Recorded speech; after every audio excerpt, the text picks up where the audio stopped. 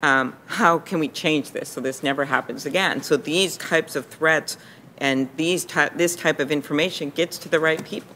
We did communicate that information in a timely fashion to the Capitol Police and MPD in not one, not two, but three different ways. But do you think it's enough just to send an email? Well, it's more than just an email, right? So first off, the email itself went to, I think there are maybe as many as 5 Capitol Police Task Force officers on the Joint Terrorism Task Force, and the whole point of the Joint Terrorism Task Force is for the chosen representatives of the partner agency to be there in the loop real time so that everybody's got the same information so that each agency can use that information to do what it needs to do.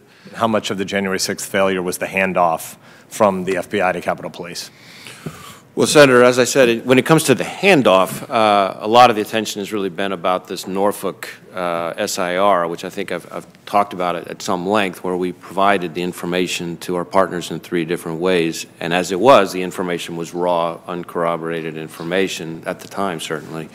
Has there so far been any evidence that the January 6th riot here, the insurrection, was organized by people simply posing as supporters of President Trump's? We have not seen any evidence of that, certainly at this Is there any evidence at all that it was organized or planned or carried out by groups like Antifa or Black Lives Matter? We have not seen any evidence to that effect.